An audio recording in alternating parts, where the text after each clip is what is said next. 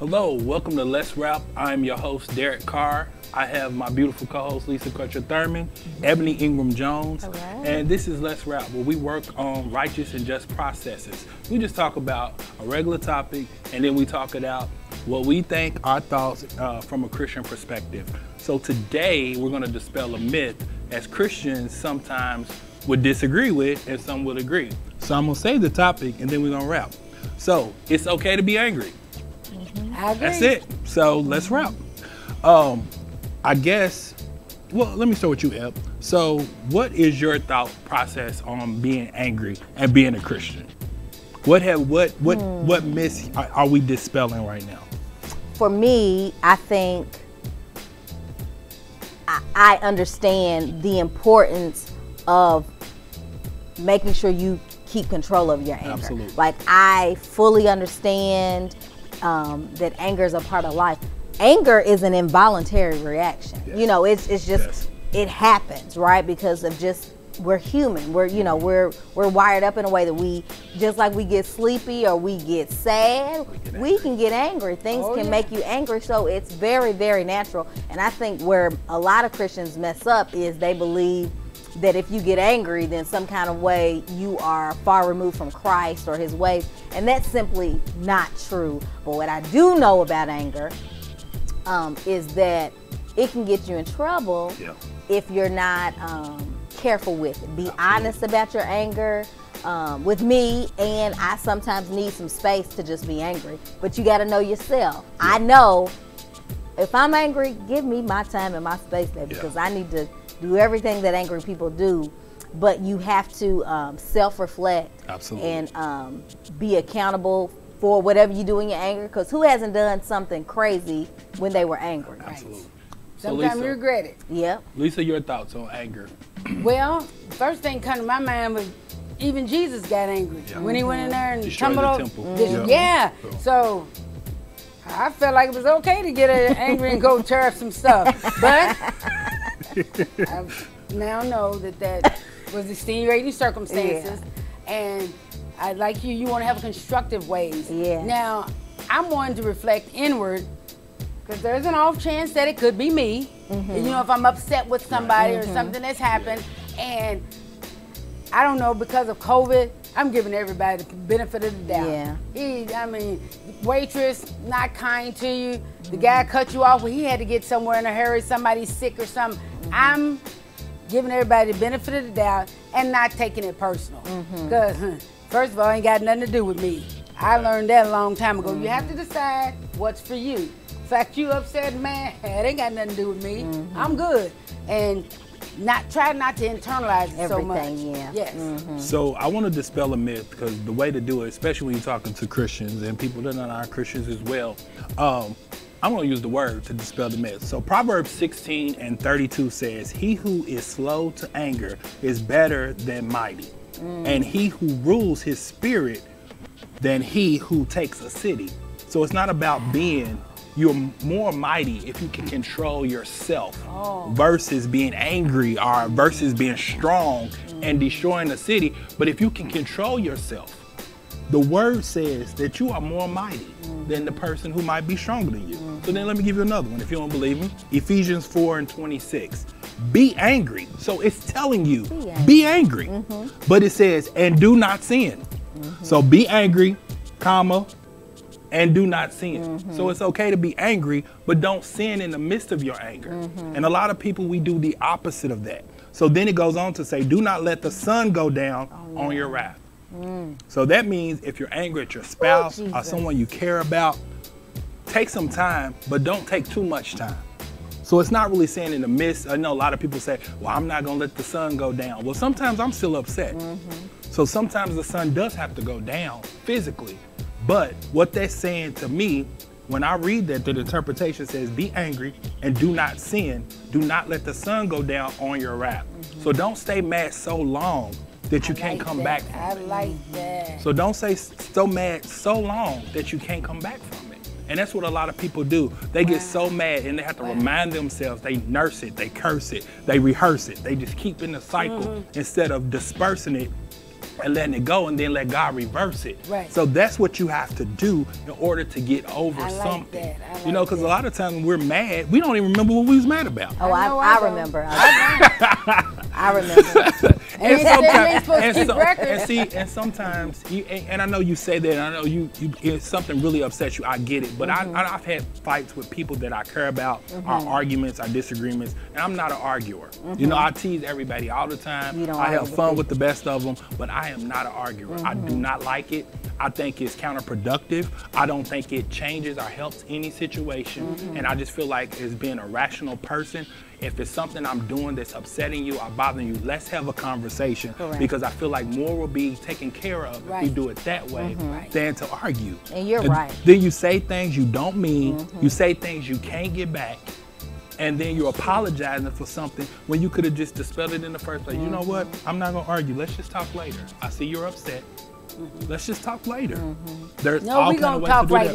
Now. But you can't do that. No, see. You can't do that. You can't do that. I've been learning that. Right. Well, see, and the reason why I say you can't do that because you might be ready to talk, but that person may not be ready to talk. And the fact of the matter is, Derrick, because I'm like that, the fact of the matter is, you too may not be ready to talk. Absolutely. You just want to talk. You just ready to, no, sis, sit down. You're not ready because you are not able to articulate thoughts outside of your anger. Yes. You need to chill. You need to, and that's what I don't do. I am because once especially when I'm in relationship with people, I don't really get mad. I get mad at my kids. Now that's, you know, if I get home and them dishes ain't done, I'm gonna be mad today. Okay. Anyway, but with friendships, I do, but it's not like a grudge type thing. Okay. If I get to holding a grudge, it was, you know, it was a deep, deep thing. But I don't do that because I want to talk about it then. But it's like, you may not need to do that right now because you're full of anger. You're full of ego and pride, and you gonna show somebody before they show you. Absolutely. You just need to, you know, step back. And another reason I don't like to argue, and that was a good point, but another reason I know I don't like to argue, it's a combination of things. So I told you in the earlier shows this season, I talked about my love language was the words of affirmation. Yeah. Right. So because I need words of affirmation to affirm me, I don't take it well when the opposite is done. Okay. So when someone is talking down to me, you don't like it. I curl up in a fetal position and it wears me out. And it just makes me feel like less of a person. I don't. It hurts. It really hurts me to the core. Now, somebody can just go and hit me and we can just go and fight, be done with it.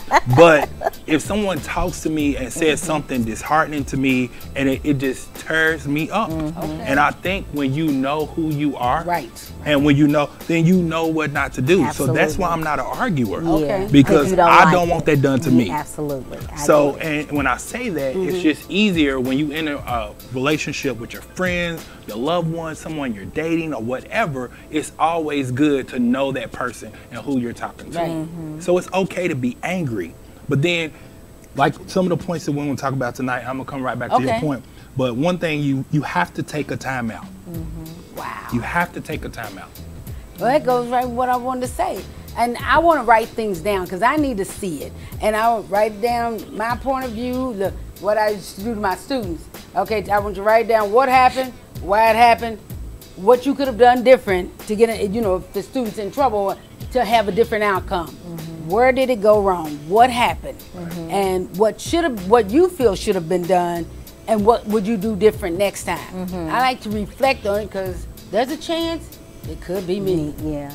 Off chance, but it could be me. Derrick, you said something, and it was, I don't know if you understand how sweet it was to hear you say, because you're not a sensitive person at all. No. But it makes sense. You said my love language is words of affirmation, so when the opposite happens, it hurts me. Right. And it didn't hit me because what did I say about words of affirmation? That's my least favorite love language. So I don't care what you got to say to me.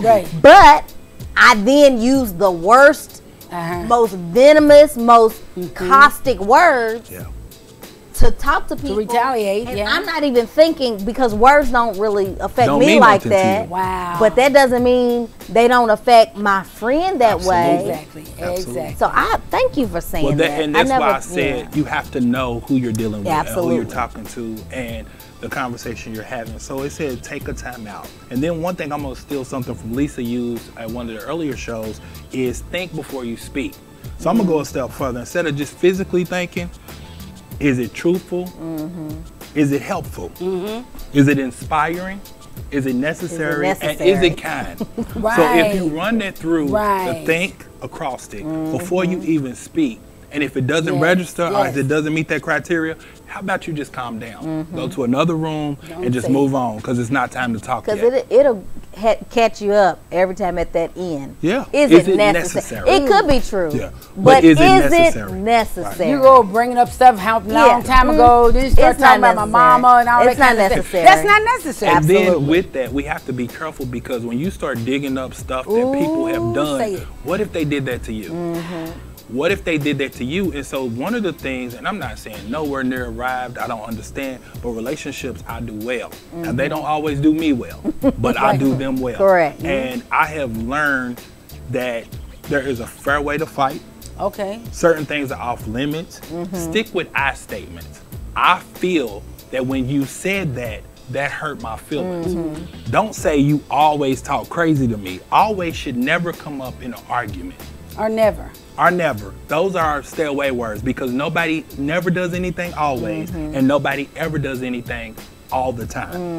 And or they never do something. Yeah. So you have to stay away from those words. So that's part of the thing I was talking about, fighting fair. It's the same thing with arguing and being upset and being angry. You control your responses. No, you cannot control what someone does to you. However, you do control the way you respond. That's right, yes. And self-control is one of the fruits of the Spirit. Amen. And it's there for a reason. It's there with joy, love, peace, kindness, Yes. and self-control. Yes, yes. That God, He put it there for a reason. Yeah. You have to control yourself. Wow. And once you reach that plateau of controlling, it said it's mightier Yes, it is. than someone that's able to can destroy a whole city by controlling yourself, guarding yourself, guarding your tongue, controlling what you say. You have more control than you give yourself credit for. That's true. Instead of saying they And you don't always use get it, on my though. nerves, Don't like always, you said, yeah. put yourself in there. Maybe it's me. Right. You know, sometimes maybe it's me. And I'm not saying be weak by any means. That's not what I'm saying. But if you're going to say something, let it be substantial. Let it be of some substance. Right. Let it be for a reason. Let it Right. be to make someone better, or let it be to identify the anger. Correct. Hey, when you do this, I don't like that. Right. When you say that to me, I don't like that. You know, it's okay my to be feelings, honest yes. with you. It hurts my feelings. Yeah. Jared, what do It you doesn't think make me feel about good. saying, because you were saying use I statements. What are your thoughts on people saying in relationships or in conversations like that, if I look at you and I say, you are very selfish? Well, I would say, number one, that is very accusatory. Okay. And that's not giving me an opportunity to respond. Okay. When you're saying you are very selfish, you've cut all my responses off.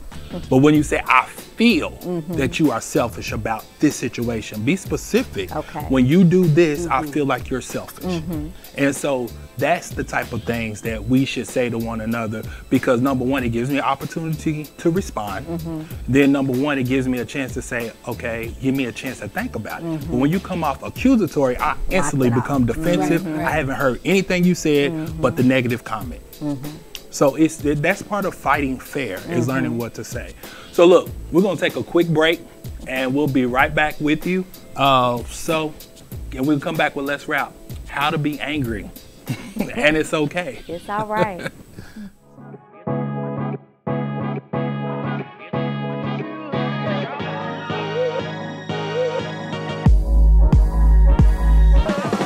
Hi, I'm Minister J. Renee Williams, the host of the program Real Talk with J. Renee. Real Talk with J. Renee, where we discuss controversial topics right here on SSC Live TV. So please be sure to join us every week on demand, ssclivetv.com. This is SSC Live TV. It's TV our way.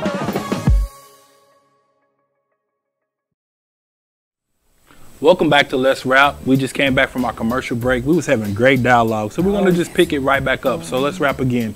So we were talking about, Eboneé asked the question, you know, if you say something specific and you stay away from I statements, how does that, you know, how does that affect the situation? And I kind of explained it and was just saying, you know, you don't want to be accusatory, number one. You don't want to cut off someone's ability to respond. And if you really want to discuss something that's bothering you, if you really want that issue fixed, then you should give that person the opportunity to truly respond to what you're asking. If you don't, then you have to almost think about, well, what are your reasons? Right. Why are you really asking? You know, are you trying to hurt the person? Are you trying to, you know, because one thing that I did teach on the show I think it was last season, and we talked about the difference between hurt and harm. Oh yeah, that was this season. So hurt is when you purposely set out to do what Eboneé says she does when she argues. No, it's when you purposely set out to wound or tear down someone. But to harm someone is, you know what? It could have been something that you said that you always say, but they could have had a bad day. Maybe something happened to them. Maybe something else is going on with them. And that particular day when you said the same thing you've always said, it harmed them. So that's the difference when you don't set out and it's not intentional. So we need to learn all those things. And I said, that's why it's important that you shouldn't just date anybody. No. You know, we can't really pick our family. We get that. And we know we've grown up with them. We know how that works. But when it comes to dating and when it comes to friends, because you can't pick them as well. It should not be toxic. Correct. And you know, we've all been in toxic relationships, whether it being, you know, a physical relationship, or, you know, a relationship with someone you were dating, or whether it be just a friendship, a platonic friendship.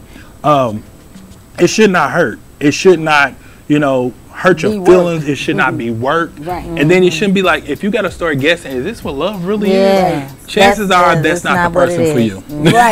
That's not the person for you. So it helps you identify the people that you are around and people that you spend time with. And I guess what I've learned in 43 years, we don't get a lot of time here. No. Love is when you have an opportunity to love, and if you find something that works and it's working, but it might be a few things that person don't do well, think about what you don't do well. That's the 80-20. Yeah, it's definitely, and that is real. I like my savior, I do all things well. And that was a joke. That was definitely a joke, definitely. Yeah, I mean, but definitely, you just really have to think about what you do. Think about how you respond. Think about who you are. And your same shortcomings and everything. So another point is, while the last one was stick with I statements, talk about what that physically say it when you do something. Because what that does is helps them own. You're owning, number one, your anger. And you're owning what makes you angry or what hurts you.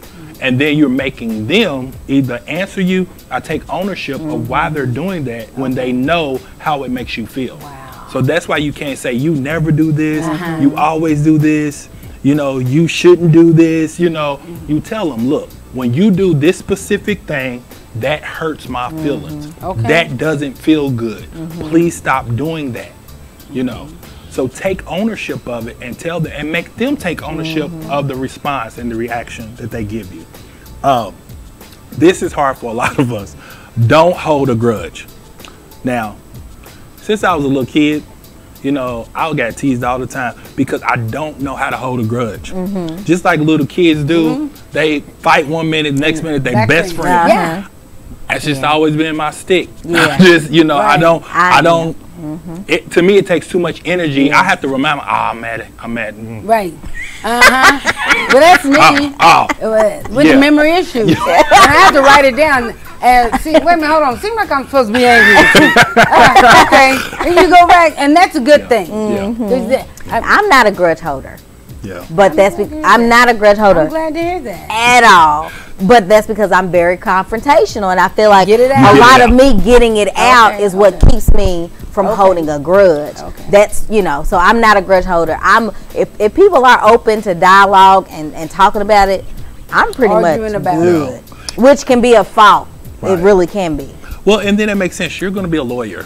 So you're supposed to have those. Yeah, I mean, that kind of goes with your. You all, the more and more I go, lawyering, most of it is not necessarily litigation and going back and forth. No, it's all about finding a middle ground. Yeah. Okay. It's about negotiation. Yeah. It's not about. Nobody wants to go to court. Nobody. It's expensive. It's time consuming. It's extremely stressful. You got to prepare to be in there for however long.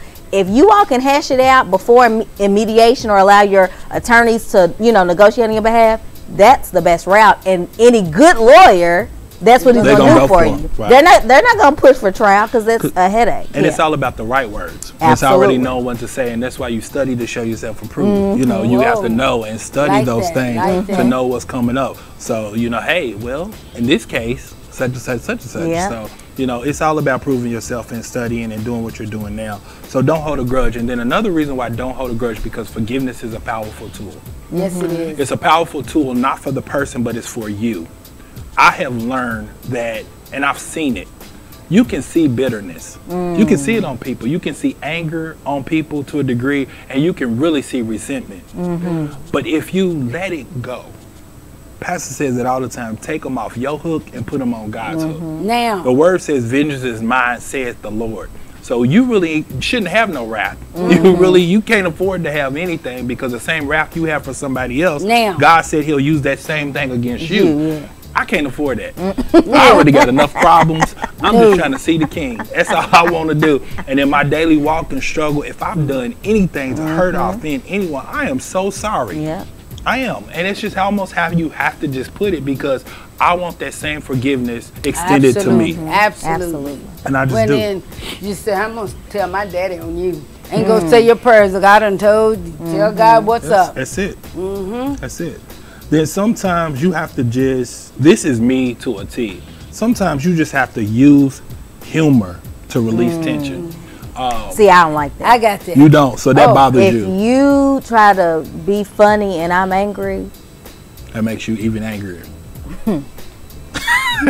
We need to pray for you. I wish we had an altar here. No, don't do that. Don't do that. Yes, because you're asking for it. Then you really go. Oh, no. I don't want anybody to smile. I don't want anybody to look. This ain't a playing match. I want everybody to understand this is a serious situation right here. Okay. Anything might happen. So, with the exception of Eboneé, right? We just let you use a little humor to release tension. And I'm gonna say a prime example. So, I remember when I was married, and one time I was angry. Both of us was angry, and I was there, and I said, "You want something to eat?" And this is something about food. Yeah. That just kind of, because when you both need it. You always need something to eat. It's nourishing to your soul, to your body. It's renewing, and it gives you energy, all kind of stuff. So it kind of helps get your mind off something. You want something to eat? Let's Then you go get something to eat. I like something to eat, and it starts to just kind of break the You're mood a and talk. good man. Yeah, but even though it is what it is, so things worked out the way it is. And y'all laughed. Anyway, Y'all laughed about the food. So, and that's what it was. That's a good deal. I like it. So you got to find triggers, and then when you know the triggers, then you do the opposite. Because maybe you didn't mean to upset the person. Correct. But if you did, then you find that rebuttal, or you find something to come back from that. And it's all kind of ways to win, but you don't win an argument, and that's what I want to dispel that. Arguing, there is no winners. So you could say the meanest, nastiest, hurtful thing, but you do not win an argument. Nobody wins. Because think about it. You've said a lot of things you can't get back. You've probably hurt somebody deeper than they needed to be hurt. Correct. You're right. You have wounded somebody. And I know, even being married before, in that marriage, and you've been married before too, and you remember certain things that you just don't ever want to deal with again.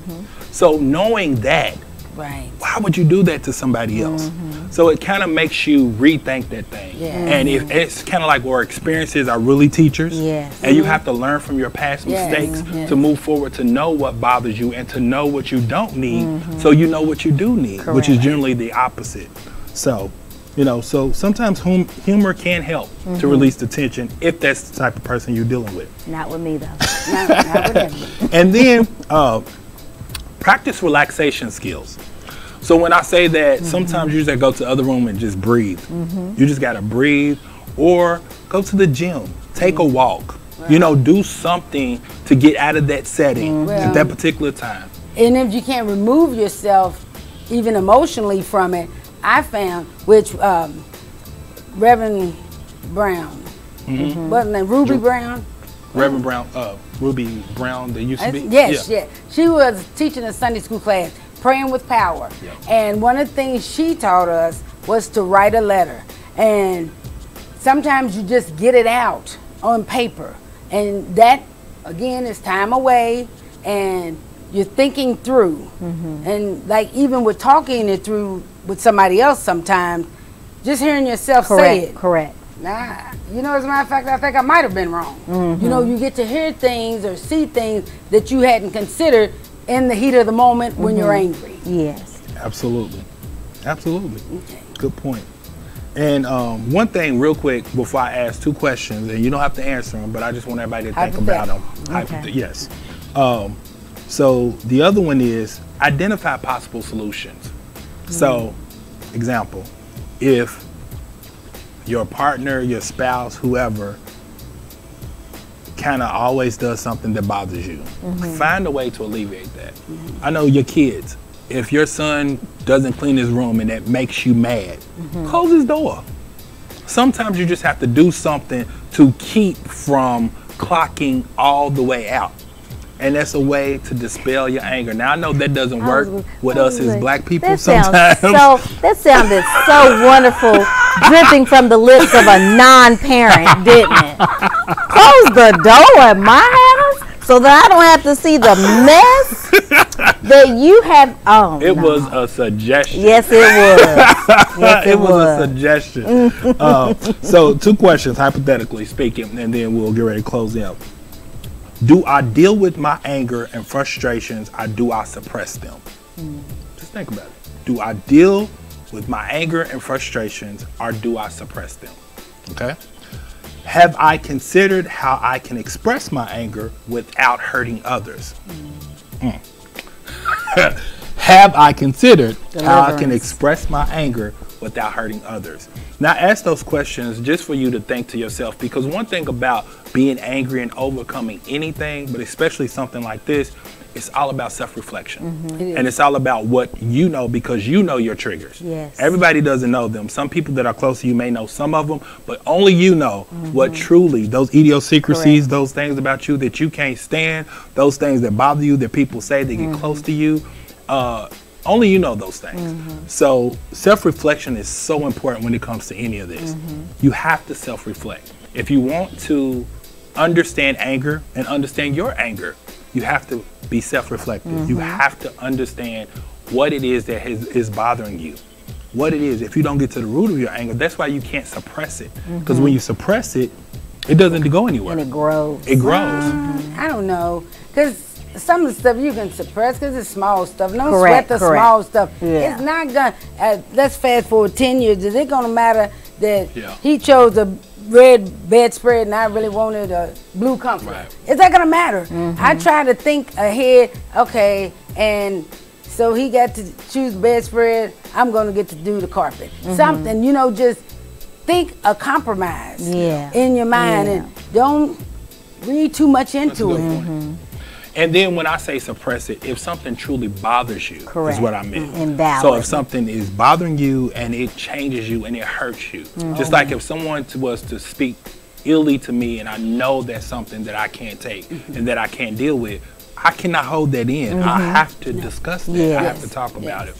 So we've asked those questions. We are about out of time. I just want to say that I've enjoyed this conversation again. Me too. I am getting to know you ladies so much just better every time we get together, and I appreciate it. So I just want to say thank you all for listening and tuning in to Let's Rap. I hope you continue to watch this show, this whole platform. Great shows, great hosts.